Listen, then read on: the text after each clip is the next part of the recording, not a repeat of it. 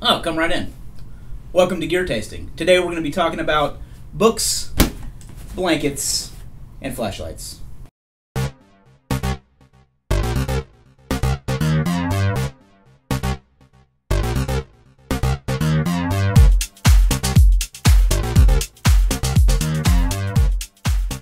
Alright, so what is gear tasting? Gear tasting is a way for me to answer your gear-related questions here on the video, as well as show you what we're up to and currently evaluating at ITS headquarters. So as I mentioned in the intro, what we're working with today is the Titan security blanket. So our good friend Bryan over there sent us some blankets to evaluate. And these are more quilts. And by the way, Bryan spells his name with an I, but I won't hold that against him.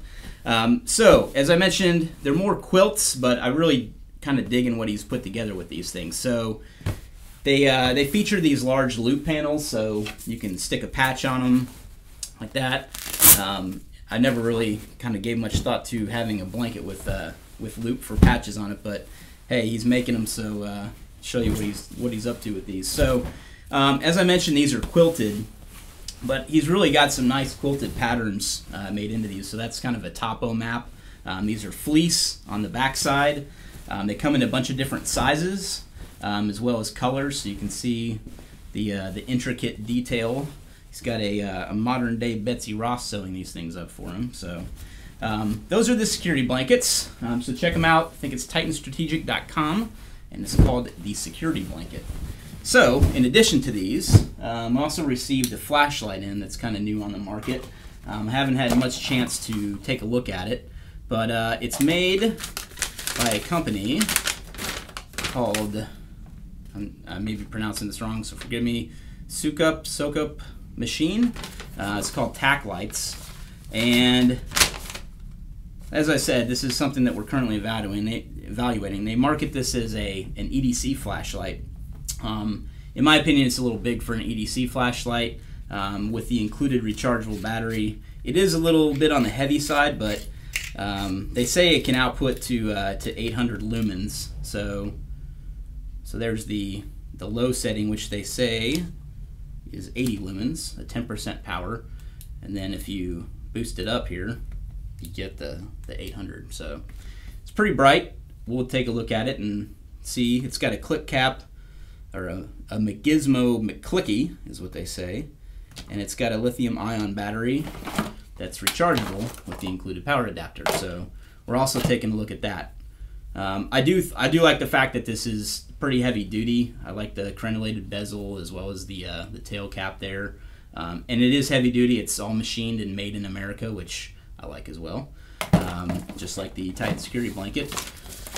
And we've got some books that we're looking at. Tony Nestor, a good friend of mine that's into bushcraft, sent me his new book. So it's basically how to. Well, he talks about a 21-day winter trek in the Great Basin. But just to give you some background, Tony writes about kind of survival skills and things like that. I really like what he's doing. He runs a school called Ancient Pathways.